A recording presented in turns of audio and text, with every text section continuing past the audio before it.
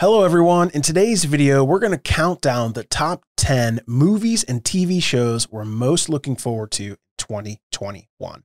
If you're new to Fan Dummies, I'm Greg. And I'm Aaron. And we talk about superheroes, science fiction, and fantasy topics every single week. Hit that subscribe button, hit that thumbs up button, hit that bell so you don't miss any of our content. Aaron, are you ready to kind of get into this list or what? Oh yeah, I'm super excited for 2021. Yeah, I mean, not only is 2020 behind us, which is really good, but I think the stuff coming out for 2021 is really, really great. Yeah, we're getting all the stuff that was supposed to come out last year, this year, and this year's stuff too. Hopefully. Yeah, we'll see. Still February. Some people out there are probably thinking, Aaron and Greg, it's almost March.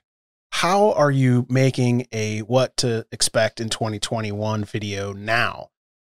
Like, I mean, we're already 2 months in. What do you say to that, Aaron? Why not?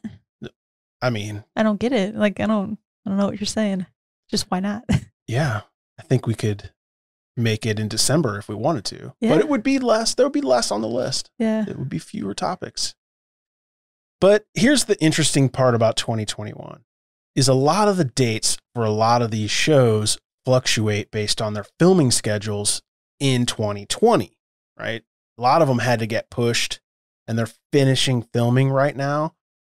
So what we thought we were going to get in 2021, we might not get that all. So what we tried to do is we wanted to make a list of things that we feel very confident we're going to have in 2021 instead of just speculating. Yeah. Ready? Yep, let's do it. Number 10, The Orville Season 3. Now, this is a series created by Seth MacFarlane, and Season 3 is actually going to be on Hulu. An exploratory ship from Earth faces intergalactic challenges 400 years in the future. Now, we watched Seasons 1 and 2, and it's great. Uh-huh.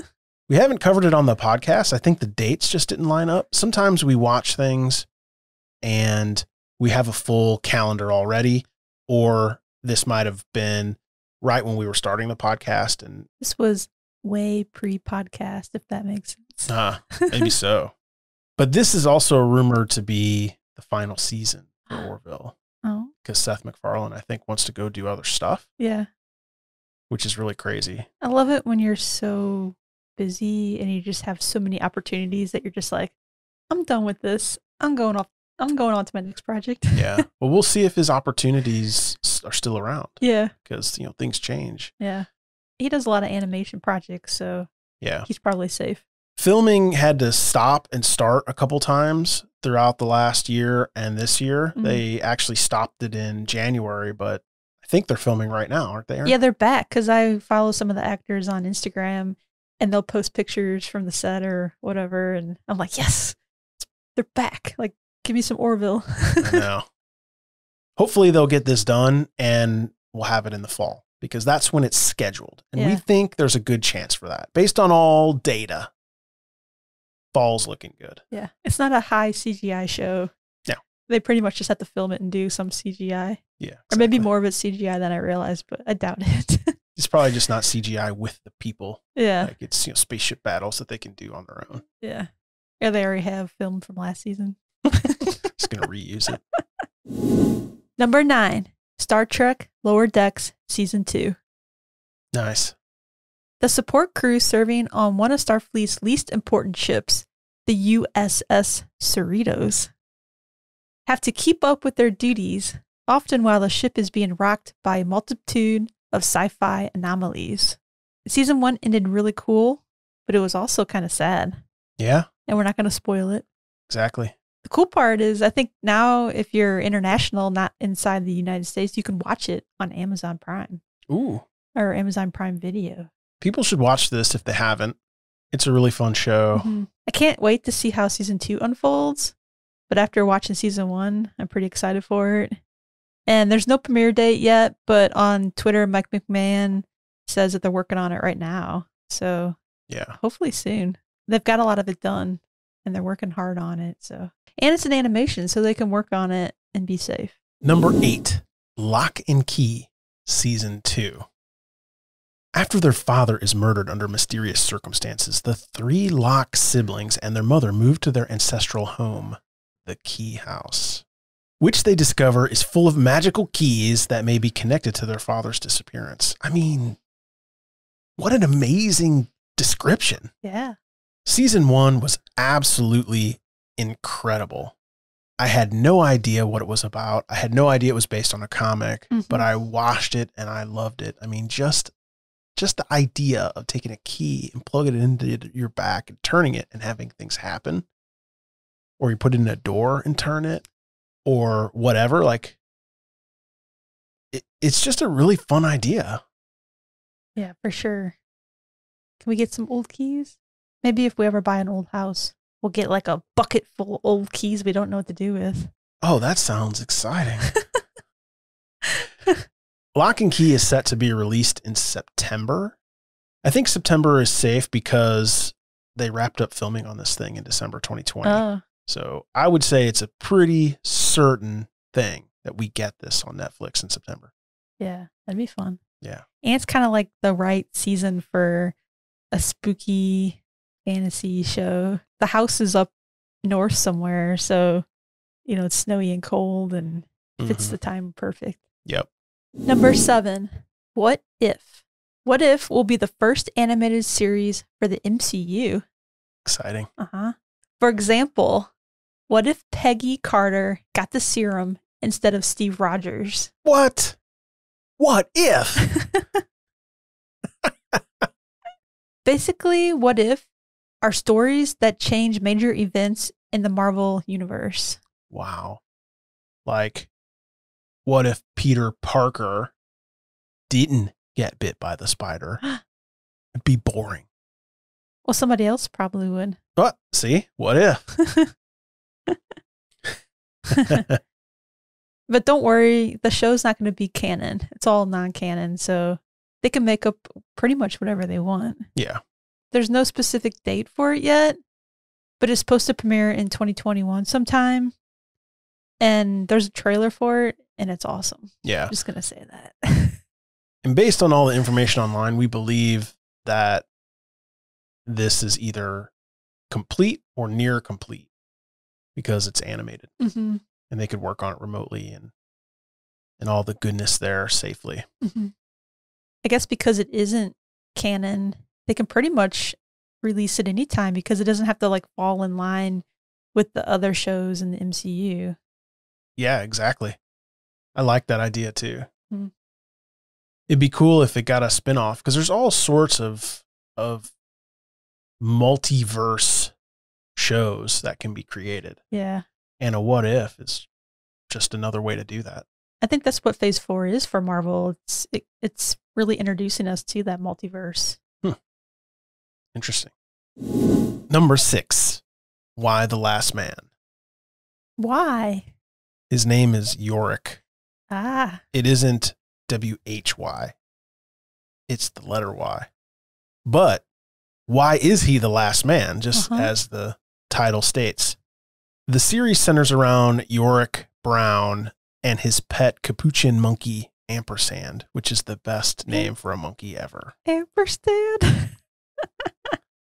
And they are the only 2 males that have survived an apparent global androcide, which means all the men are dead. Ah.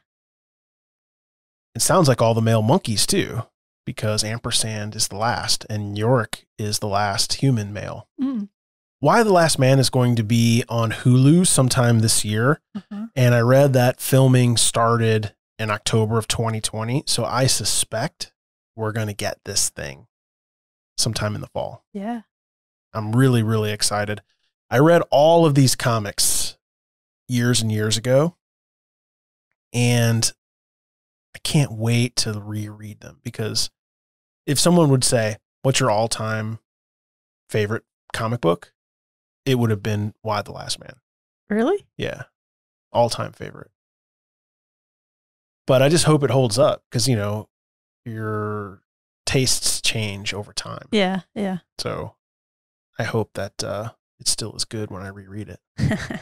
Number 5. Lois and Superman. Oh, yeah. Lois and Superman have to raise their 2 teenage sons in Smallville, and the sons have Kryptonian superpowers as well. Of course.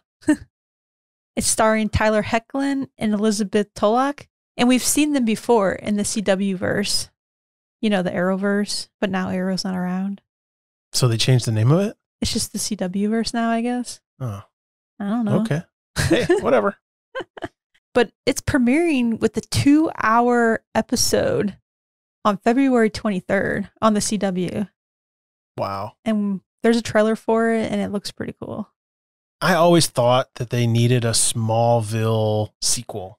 This is it, I think. Kind of, I guess.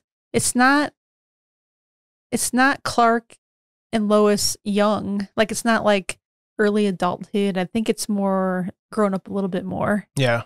So they're not touching on like a right after Smallville life. No, it's not right after, but apparently I read something that they do when they do go back to Smallville, that they meet up with Clark's old flame, Lana. Ooh. Spicy. Love it.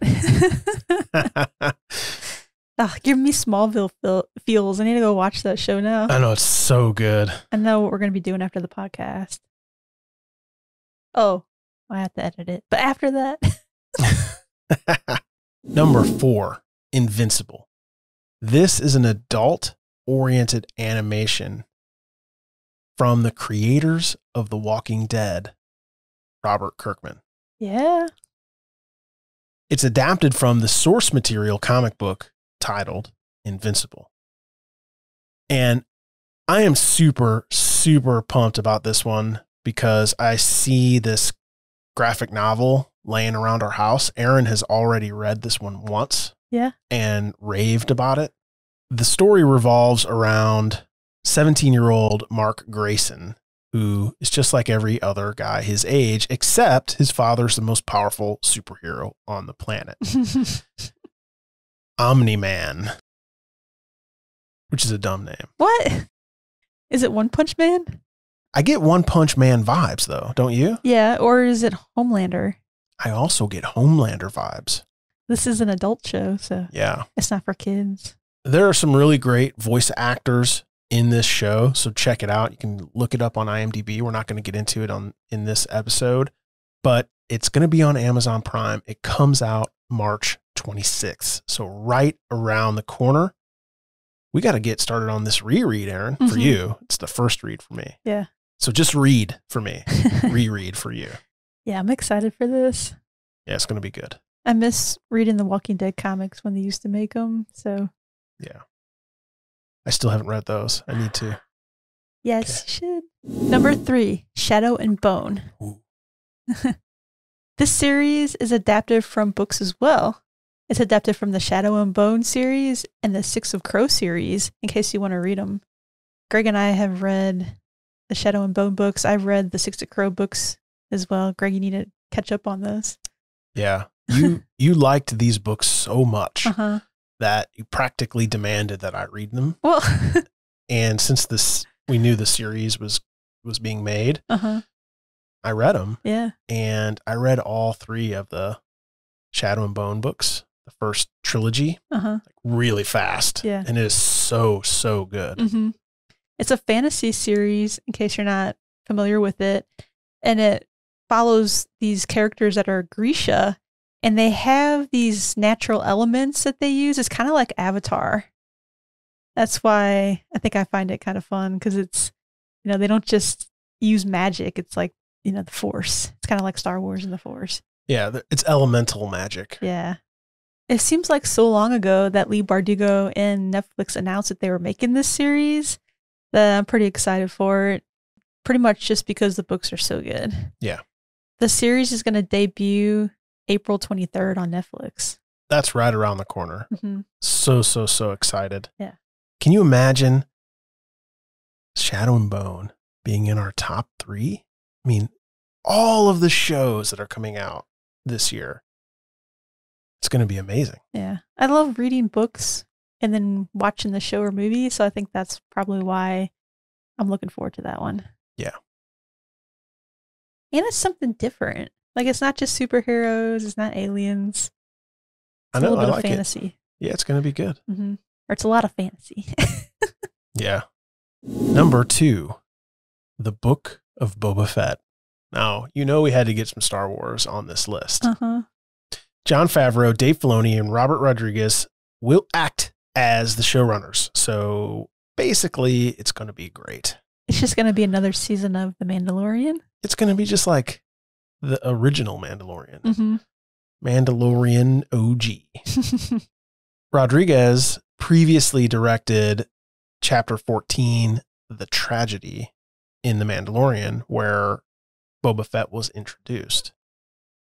And that was awesome. Uh-huh. Tamura Morrison and Ming-Na Wen are both confirmed for the show. So it's going to be the crew, the same crew as in The Mandalorian. Yeah. We saw them at the end of The Mandalorian. Yeah, take over Jabba's little hut there, or Mhm. castle, or whatever you want to call it. I'm not going to even hide my feelings about this one. They better do this one right. Like, I have extremely high hopes because The Mandalorian won't come out until after this is over. Mm. So if they're making us wait for Mandalorian so that they can do this, it better be worth the wait, is all Oh, I'm yeah. saying. It probably will. I sure hope so. It's scheduled for Disney Plus in December. Yeah. It's so far away, but it'll probably come fast. Yeah. Number 1, the Snyder Cut of the Justice League. Nice. Maybe this movie will make me like Wonder Woman again. I hope so. That's all I'm saying. After that last Wonder Woman fiasco, 1984, just like take all my collectibles. Just, ugh. Yeah, it was bad. What is getting me excited though is that they just released a trailer and it looks awesome. Yeah, the trailer looks better than the entire Whedon cut. Oh, yeah. And then it's been a while since we watched the Whedon cut, so we're going to go back and watch that probably the week before we cover the Snyder cut. Yeah. When the Snyder cut comes out. Yeah, so you'll have 2 weeks of Justice League on this show. Yeah. Unless we rewatch it and we're like, oh, just can't. The Snyder cut is going to be available to watch March 18th on HBO Max. So excited. There's lots of coverage out there for the Snyder cut, but I think it's going to be good enough that it's worth it. Yeah, hopefully. They put a lot of effort into this movie, so. We are really excited about the amazing TV shows and movies that are coming out this year. I mean, so many great ones. We would love to hear your top 10 in the comments below. Thank you so much for watching this video. Hit that subscribe button, hit that thumbs up button, and hit that bell so you don't miss our next video. You can find us at FanDummies on all social media. Bye. Bye.